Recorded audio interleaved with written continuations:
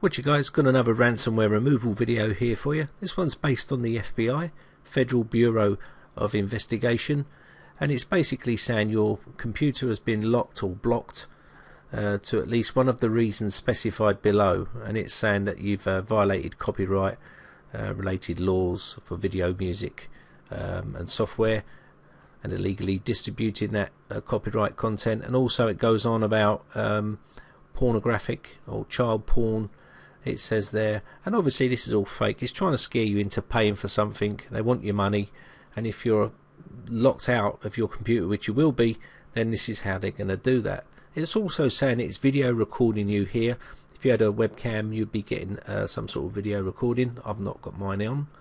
So let's reboot the system into safe mode with command prompt. The instructions are on the screen, and I'm going to show you how to quickly remove it. It's pretty straightforward. Okay, so I was tapping F8 on the keyboard to get into advanced boot options. We're going to come down to safe mode with command prompt. Now you may also be able to get into safe mode with networking, but I'm going to use the command prompt just in case they've blocked out safe mode with networking.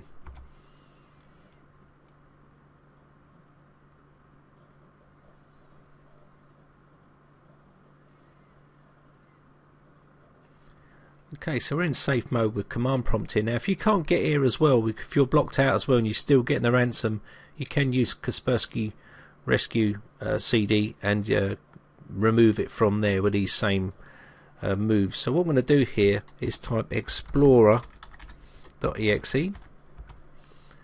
It's going to give us our actual desktop here, and what I want to do here is just close this off,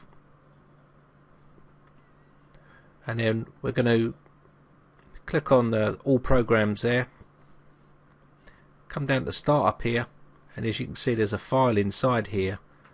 I'm going to remove this. That's that removed. So what we're going to do next is go to computer and C drive, users, then the account that's infected, app data. Now if you can't see that, you will need to show hidden files and folders. You can do that by doing this. So if you're there, you need to put it in this little tab here. I'm also going to take hide extensions for known file types out. Click OK, and you should see app data.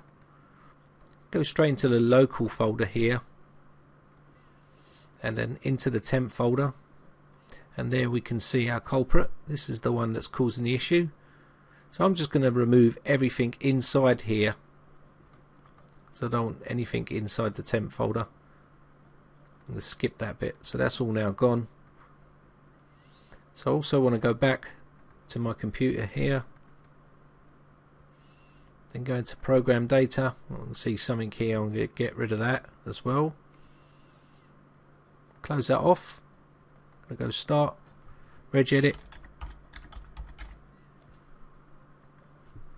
I'm going to make sure going to go H key current user. Going to go into software, then Microsoft, then Windows, then current version, and I'll come down to run here. Make sure there's nothing in there. I can see something here, as you can see. I'm going to remove that. It's probably something from something else. Just make sure that's all clean. I'm going to reboot the system now. So let's reboot her up.